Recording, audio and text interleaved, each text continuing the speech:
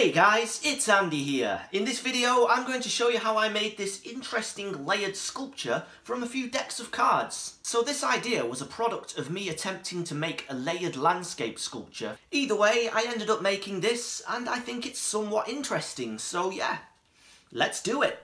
To make this I used a handy craft knife, a pencil, a PVA glue stick, a long Lego section to help me draw straight lines, and of course 2 packs of playing cards, one red and one blue. Using the Lego piece, I lined it up with the line at the edge of the card and drew out a right angle L shape. I then took the craft knife, cutting out the inside of the card and the outside of the L section. There we go. If you're not very good at cutting straight lines, like me, you can always use a grinding stone or some sandpaper to smoothen them out.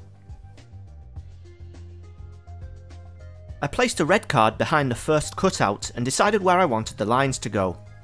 This time I drew 2 lines crossing over each other in a kind of crossword shape.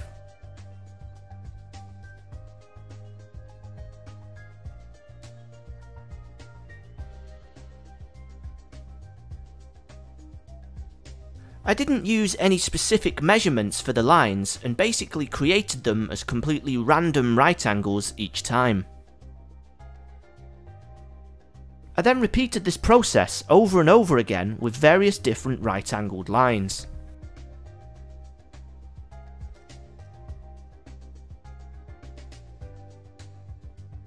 Once the inner space began to fill up, it kind of looked remnant to a Windows 95 screensaver.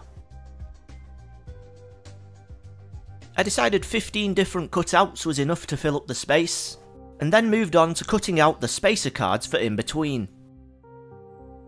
I simply cut out the pattern section from the inside, leaving the outside remaining. Altogether, I cut out 30 spacer cards. Now it's just a matter of sticking them all together. I stuck 2 spacer cards in between each design, and simply layered the cutouts one after the other, each being the opposite colour.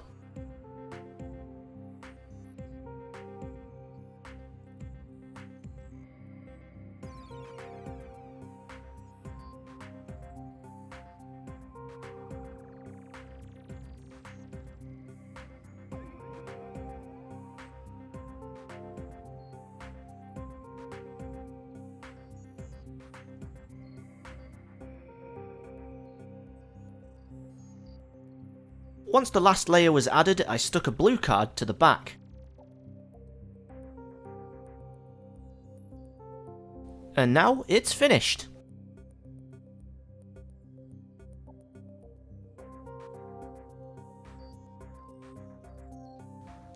So there we have it, an interesting layered sculpture made from playing cards. I think if you were skilled with a craft knife, unlike me, you could actually make this into a very kind of delicate and detailed scene that would look really interesting. Thanks for checking out this video. Don't forget to like, subscribe and stay notified. I've left the links to my Instagram, Facebook and Etsy shop down below, so don't forget to check them out. And yeah, that's everything. Thanks for watching and I'll see you next time.